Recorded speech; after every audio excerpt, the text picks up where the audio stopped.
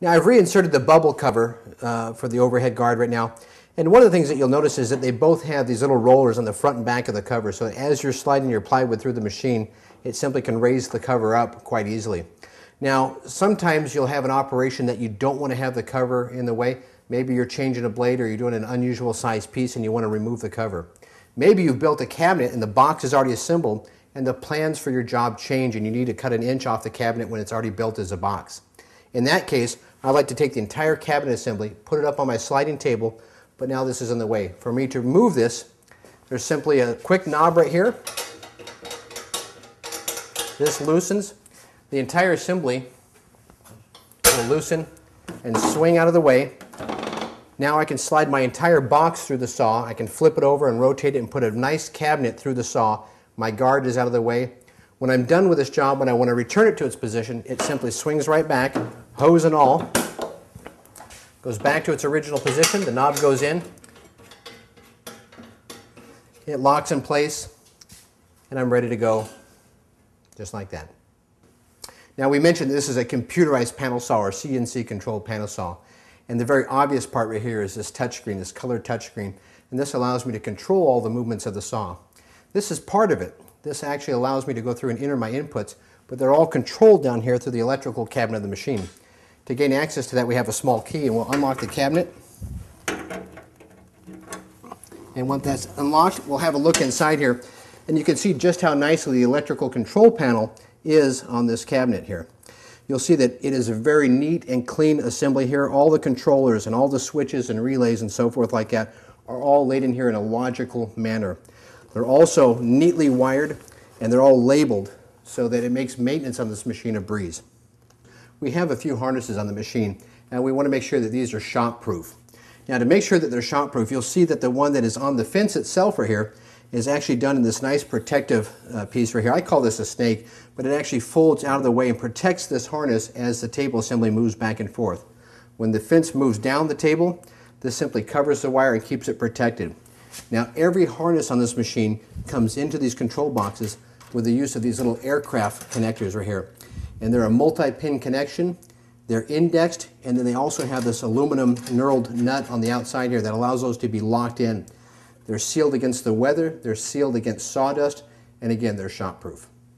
This is a touch screen, and the touch screen allows you to go through and start and stop the saw and do all the operations and raise and lower the blade and tilt the blade and move the fence and figure out where your flip stop's going to be, all from a touch screen. This is not a button like on your ATM. This is a touch screen, just like you'd see on some very high-end machines. And you would want to go through and set these things by simply going through and knowing your parameters and setting these. Now there's a number of ways to do that. You can do it in kind of a manual mode where you touch the blade button and you go plus or minus, and it's going to move the blade up and down just while you hold the button. That's step number one.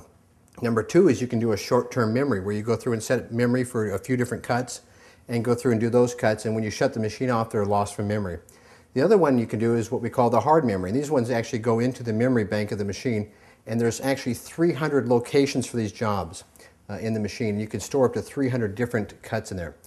Now this is the home screen that you'll see many times here, and this tells you what the status of each of the components of the saw are. Right now it's telling me that the blade is at 3 inches high. I'm at 0 degrees, or what I call 90 degrees. And then my fence is set at 15 inches away. Now again, this can be read in inches or in millimeters. Right now I've got it set up in inches. For me to make adjustments, I can do it one of two ways. I could go through and hit the positive and negative next to each one here. And so if I want to take the blade down, I can simply hold this and this will move the blade down, and you'll see that it counts up and tells me exactly where it's at. That's one way to do it. I can do the same with the tilt or the fence. There's another way I can do it. If I want to set all three parameters at the same time, I can go through and hit the number, and let's say I want to set this at 1 inch. I'll set it at 1.0. I'll hit enter. I want to set the blade tilt. Let's say I want to set it to 22.5, and I'll hit enter. And the fence, let's say I want to have it at 20 inches. I'll hit 20, hit enter. Now that I'm ready to go, I have all three values set in. I'll hit start. You'll see the fence moves. The blade is tilting at the same time.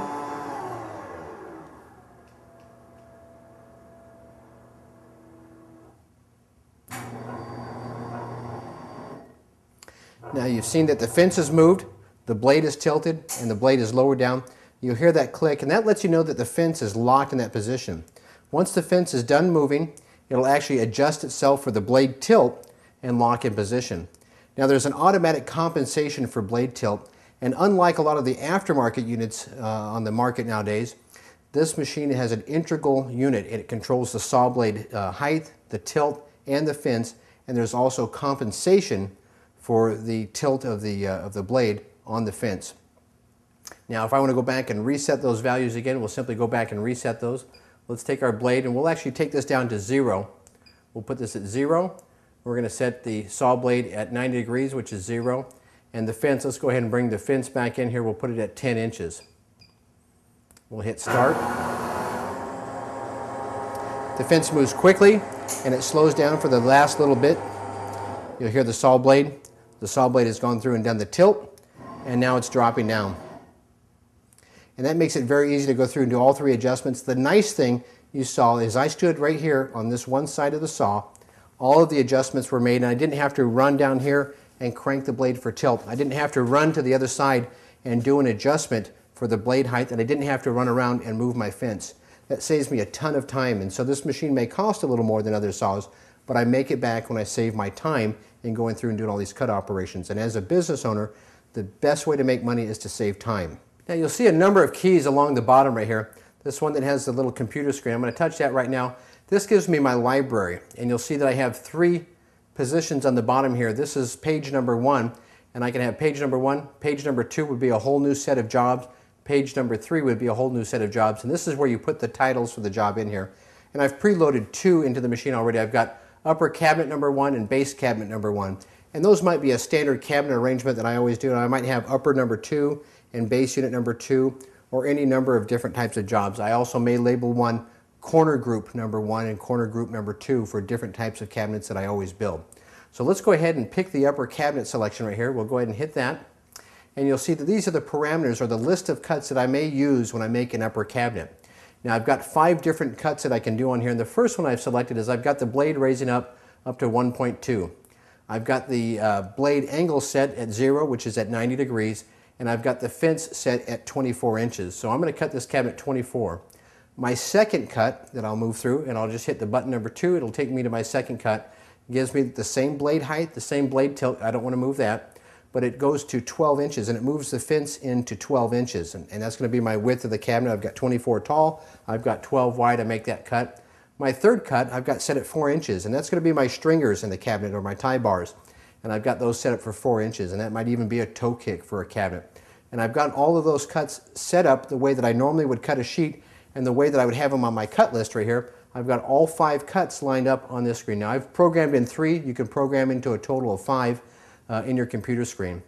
You'll see that there's a lock and an unlock button on the bottom here, and you unlock each job to go through and use it. So I'll go ahead and unlock it, hit job number 1, hit the OK button. It actually takes me in here, preloads those values in the machine here, and if I hit start, it's going to move my fence, going to move my blade, and it's setting me up for this first cut that we just had pre-programmed in the machine. And it tells me up here, upper cabinet number 1, cut number 1. And now that I've got it in position here, I can simply hit start for my main blade and hit my scoring blade here, and I'm ready to go. So I'll hit start. And I'm ready to cut.